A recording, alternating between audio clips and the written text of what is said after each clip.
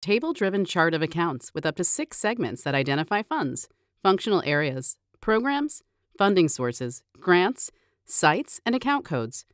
The goal of defining your chart of account structure is to provide more meaningful financial data and help your organization be more accountable and transparent. The chart of accounts is the key element in the proper utilization of the FastFund system. The account definition defines the number of segments used in your account, the segment length, and definition. Each segment can be up to 6 digits long. Only your company administrator has access to the administration menu and company setup to create your chart of accounts definition. To define your chart of account structure, click the gear icon on the top right of the FastFund Online window. From the administration menu, select Company Setup, then Account Settings. The default account structure has 3 segments made up of a 2-digit fund, a 3-digit cost center, and a 4-digit object code for your assets, liabilities, net assets, revenue, and expenses. We recommend setting up the segment length to accommodate the number of funds and cost centers you'll need. So, if you have 3 funds, you only need a single-digit fund segment. If you have 10 programs, you only need a 2-digit cost center segment. If you outgrow your account structure, Arrays can reset the account definition to meet your future needs. The first segment represents your funds.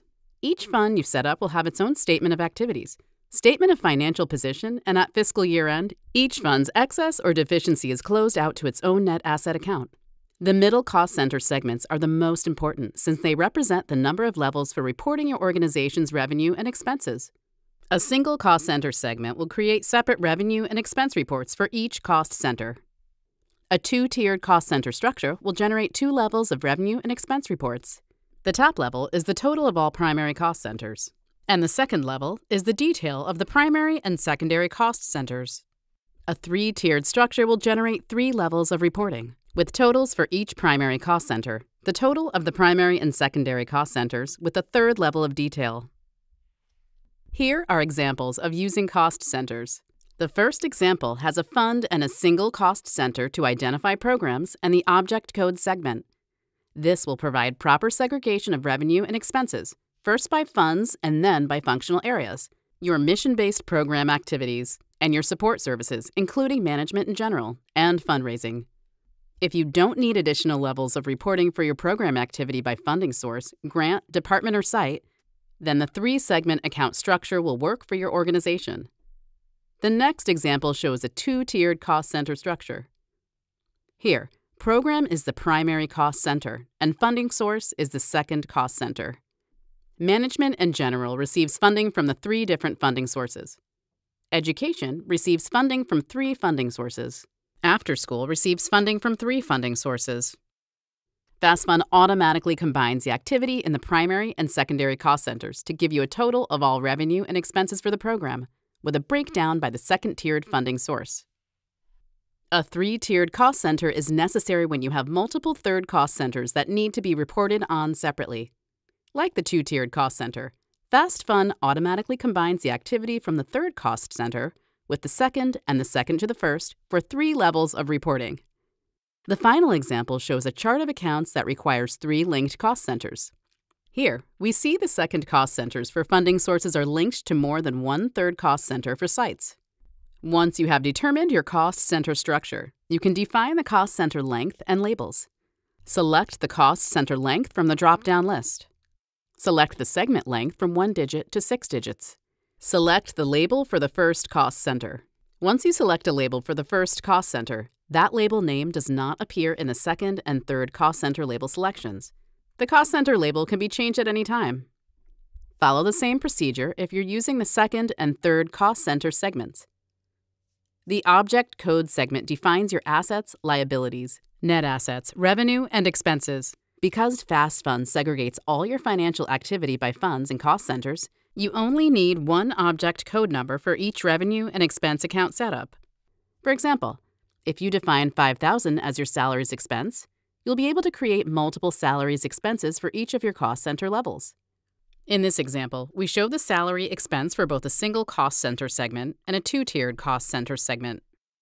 As you can see, there is only one $5,000 account for salaries.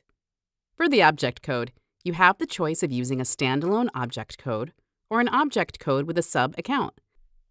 Let's look at an example of an object code account with and without subaccounts.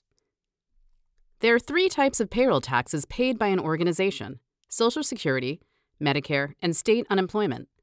You can easily segregate the expenses with 3 different object code numbers. If you use subaccounts, you must first define a parent object code account for payroll taxes, and then add subaccounts to the parent account for the 3 different expenses. Both ways will have separate accounts for the payroll tax expenses. With FastFund's Set Manager for financial statements, you can group object codes together into summary totals or group them together with a subtotal, with or without subaccounts. So there is no need to have a subaccount to get totals for multiple accounts. Once you have defined your chart of accounts structure, click Save. Under the Account Number Definition section, there are default account ranges for your object codes. FastFund follows standard accounting principles with the numbering of your object codes. The default settings have assets starting with 1,000, liabilities start with 2,000, net assets start with 3,000, income starts with 4,000, and expenses start with 5,000 and go through 9,000. The preset ranges for all object codes follow generally accepted accounting principles. Preset account ranges help keep your financial activity in proper order for printing all accounting reports and financial statements. If you change the start range of any object code classification, the end range of the previous account classification will be updated. The last step in defining your account structure is defining the 4 system control accounts. FastFund has 4 system accounts that manage your cash receipts, check printing, interfund transactions, and the year-end closing entry. Undeposited funds is used for all cash receipts entered in accounting and fundraising. The undeposited funds number must fall within the current asset account range.